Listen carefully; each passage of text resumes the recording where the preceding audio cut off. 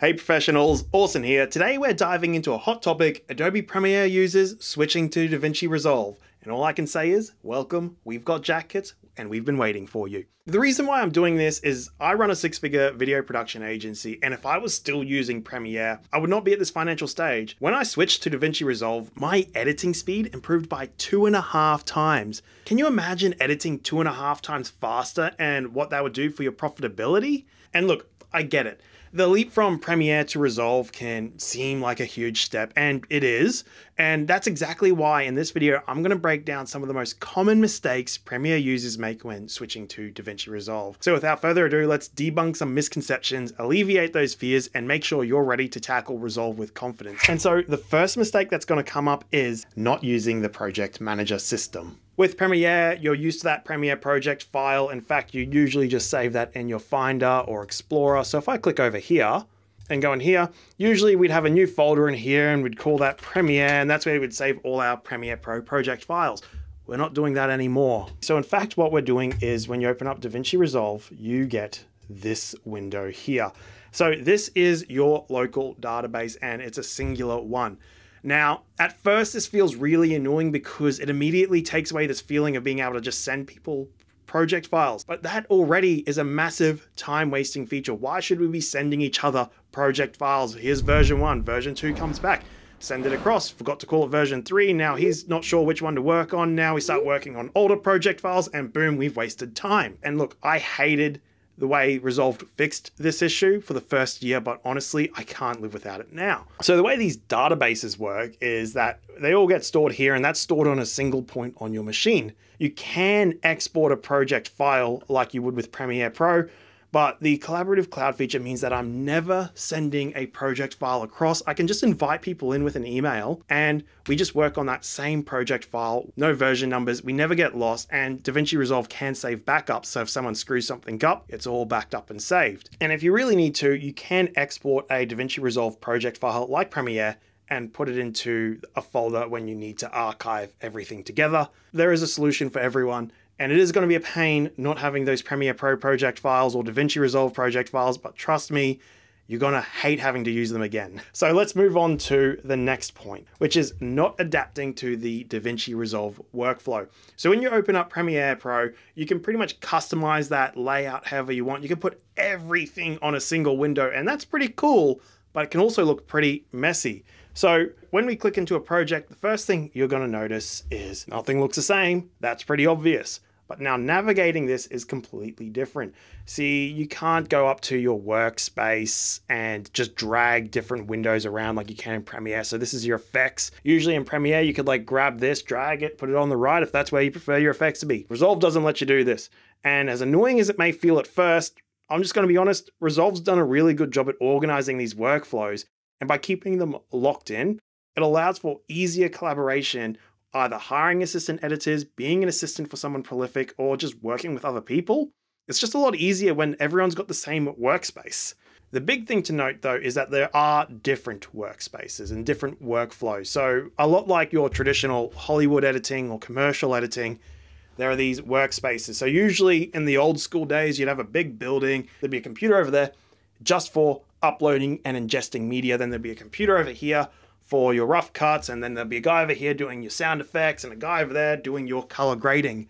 Now, Resolve has all those little stations put up here. So you've got your ingesting media, your rough cut, fine cut, followed by your effects, followed by your color grade, sound effects, and then finally export and delivery. All of these windows are designed for a specific tab. When you're first starting out, the most similar tab would be this editing tab followed by delivery tab. Those are the two things everyone starts out with. And in saying that, you can do about 90% of everything just in this edit tab alone, which is pretty cool. So these other ones here are when you start getting into more advanced and time-saving features, which is important. So the main thing that's going to come up for Premiere users is they're going to be thinking about this non-customizable layout and how annoying it's going to get. Trust me, for most kinds of projects, this is a much more time efficient way of doing things. And I'm talking about YouTube videos, commercials, Hollywood style videos. All those projects do work very well in this Resolve workflow. The one place I would say that it doesn't work well and is actually much better in the Adobe suite would be your animated explainer videos or anything with those heavy animations and motion graphics. Just the ability to go between different graphic design suites, After Effects and Premiere Pro, it is pretty much the better space to go. I can say that from experience, but the other places I mentioned, this is a faster and more profitable way to go, which will give you more money in your pocket at the end of the day. Talking about these workstations, one of the things I'll mention with Adobe is that you'd have your Premiere and your After Effects and your Audition. Well, what was really annoying for me was switching between those programs. What if it could all just be in the one program? Well, that's what Resolve does. If you want to do any sort of After Effects, you can do them in here in your Fusion. Now, the mistake that comes up is that people get scared because it's a node-based system. It's not a intuitive way of doing things compared to layers. Layers is very easy to imagine, nodes is not. But once you start getting the rhythm of them, my God, do you work faster. So be mindful of that. If you want to do After Effects and you want to create your own custom motion graphics and stuff for clients or even YouTube videos, you will be needing to learn the node system. And people get scared thinking it's not worth their time, but trust me, that's where some of the big bank really is. And that's pretty much the After Effects in DaVinci Resolve. And then there's also pretty much a Audition in DaVinci Resolve called Fairlight, which is the audio workspace tab, which is this one here. This is really just as capable as an Audition, maybe even better. And it's just nice not having to jump back and forth between programs to get things to work. And sound design really has been a bit of a letdown in our industry, if I'm being honest, compared to what's really capable and out there. So if you want to stand out from the crowd and be someone better, really mastering the Fairlight tools in DaVinci Resolve is a great way to go. Moving on to the next one. Now, this one's going to make a lot of you go, you know what? Resolve's not for me. And I really implore you to please have some patience with DaVinci Resolve, which is, I'm talking about the manual. In the Adobe suite, we're really used to having this massive YouTube community with all the video tutorials you could imagine. And I would love to have that in Resolve as well. But being honestly, we've only adopted it in the YouTube culture in the last year and a half. It's still got a long way to grow in terms of video. So you do rely on this manual. What I can say is that this is the best manual I have ever seen, period. And it is reading, and reading does suck. But it's honestly really clear and articulate. Don't think of this manual like anything Adobe's given. This is actually quite an easy to follow cookbook, if you were to say. This all sounds like complicated alien language right now. As you start working into it, you'll learn what you need to as you go along. It's pretty easy to select like, hey, I need to learn something about editing effects and transitions. Let's say I need to learn about transitions. You click here, it takes you to this page, and then you can click here. And look, yes, this is, just to be clear, like a 4,000 page manual. It's quick and easy to navigate. I've used it probably a handful of times, say about 15 times in the last couple of years, I'd say. And it's honestly been really effective. And everything they state in there is clear and true. It's really just troubleshooted problems I couldn't find online. And more, I keep using it over checking online forums first these days. Now, moving on to another mistake, and now this one's actually going to get you excited. You do not need a Powerhouse PC to edit videos. So let's be clear, I run a 6-figure video production agency. I'm doing effects, 2D compositions, a couple 3D effects, all sorts of things on a MacBook Air M1. It's incredible how this $1,000 laptop can just pretty much run what a $6,000 PC couldn't in the Adobe suite. And I'm going to make a little point here. This is specific to Apple's silicon hardware and specifically those M chips, the M1s, the M2s. If you can find an M1 for secondhand for cheap, honestly, it handles everything. When you switch to PC, I will just warn you that you are reliant on the GPU memory handling the effects. So as you get deeper into effects, you'll know that more effects requires more GPU memory. And if there just isn't enough GPU memory, it's not like it can just bank the effect and keep rendering on. It will just crash and you can't render it. If you are doing anything that's a bit more visually intense and post-production wise, just be careful that you get a graphic card that can handle everything. But if you're doing, look, again, YouTube editing, commercial editing, honestly, just a MacBook Air M1 handling everything is ridiculous. And the reason this is the case is because DaVinci Resolve is an updated and newish kind of software. So if you look at the Adobe Premiere Pro, this is a bit unfortunate to say and it's a bit sad, but it's like a 14, 15-year-old software with a fresh coat of paint. If you peel away that paint, it's cracking and not very usable at all. And so if you have a look at this and you hit render on your media encoders and your Premieres, it's only ever using one CPU or a couple, and it's never really that efficient. So you can buy all this extra hardware and it doesn't really relate to a faster or more effective workflow. Versus Resolve, you hit render, you just see everything in your computer, everything just starts rendering and running. So it's really an incredible tool how that works. Another thing to quickly mention, that if you are going to be doing a lot of stuff that requires your GPU, you do need the paid version of Resolve.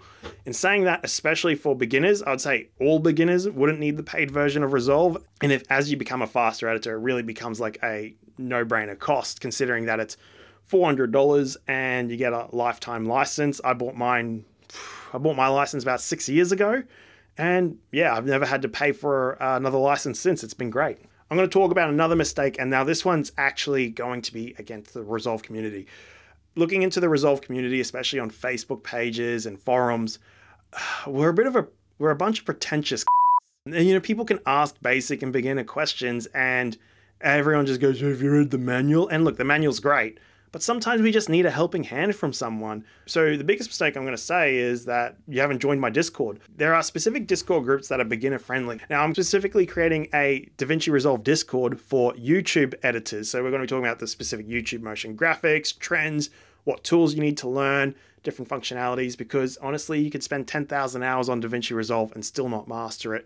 So it's important to join the communities that have the relevant support you're looking for. So just keep that one in mind. And look, if you do come across one of those groups, just remember, none of us are perfect, but there is a place for you. And then going on to the final one, I want to just talk about the collaboration tools. It's not so much a mistake as that Premiere users easily overlook it. So if you've been in the Adobe suite, and I haven't been using Adobe much for the last 5 years, there was the Adobe Cloud collaboration tools. And as far as I remember, and from what I can see on Reddit forums, it just absolutely sucks dog shit. But I can tell you right now, using Blackmagic, DaVinci Resolve's cloud collaboration features, it's just the most beautiful godsend thing to happen. Project files easily sync between each other. Everyone's computer remembers where they store their files differently. So you can have different storage solutions and different folders, and you can still store everything perfectly fine. I don't believe you can do that in Adobe. And so, well, that's probably been one of the biggest things that's helped me become such a profitable editor.